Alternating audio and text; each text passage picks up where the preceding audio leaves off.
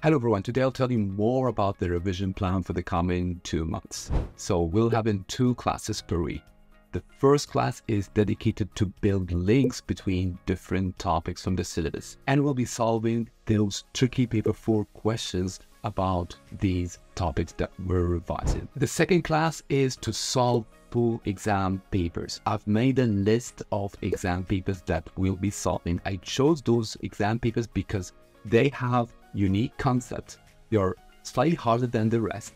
Plus, they are completely aligned with our new IGCSE syllabus. Meanwhile, you'll also be solving full exam papers and submitting those for me to check over your answers and to give you a feedback so you can improve your solving skills. In April, we'll concentrate on improving your exam skills. So we'll conduct full mock exams so you can find the right pace to solve a full exam on time. As we get near the exam in May, we'll start solving those most frequent questions. So I usually solve like 100 frequent questions, and so many of those questions actually come on your exam. So this final revision will be very helpful. Now, I wish you best of luck for your exam preparation.